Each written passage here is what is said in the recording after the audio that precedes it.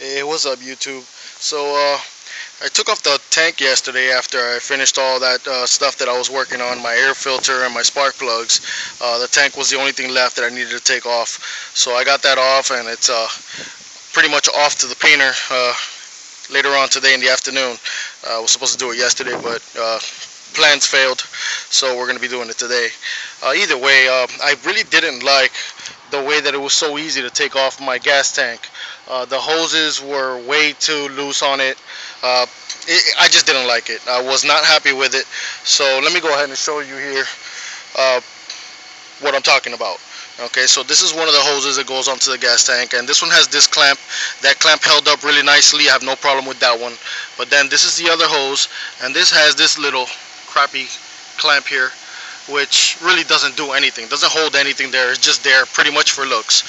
The same as this one. This is the other one that goes onto the tank over here, the third and last hose, and that also has that little clamp, which I didn't like. I don't feel like it's holding anything. I feel like it's just there for looks. It's not doing anything. So I went out Discount Auto Parts and or Advanced Auto Parts, and I bought me these.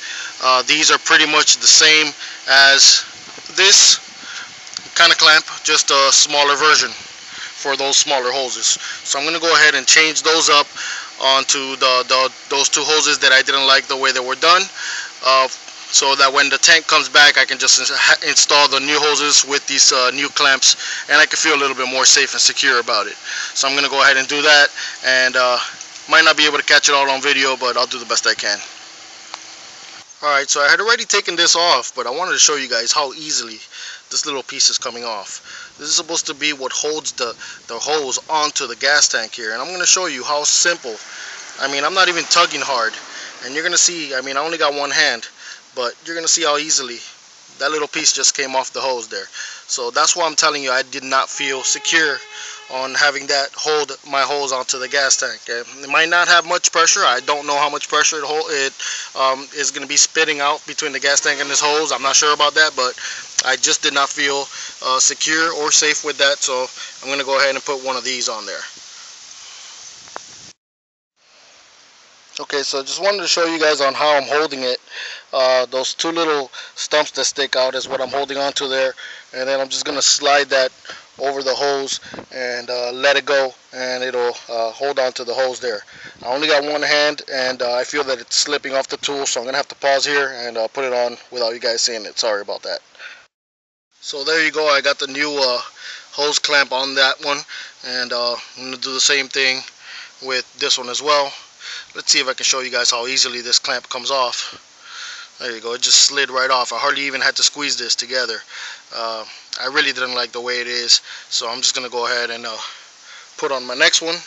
And like I mentioned, these things are, I tried it already on camera, but this thing flew off of the tool and I had to go digging for it in the garden. So I'm not going to do that while on camera since I only have one hand. So I'm just going to grab it, put it on the hose, and show you what it looks like after.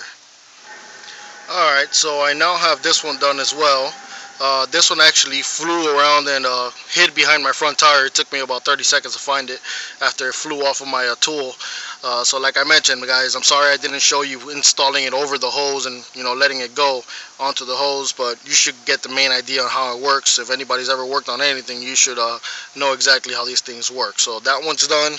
This one already had that one on there, which I feel fine with, and I installed this one onto this one here.